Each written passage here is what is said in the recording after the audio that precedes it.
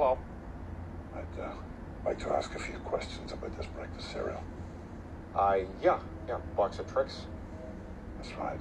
I've been led to understand that Trix are exclusively for children. Is that correct? Well, I mean, they say Trix are for kids in the commercials. And is that enforced by law? Not to my knowledge, no. So if I purchase these Trix, there'll be no trouble? No, you should be fine. You do understand that I myself am not a child?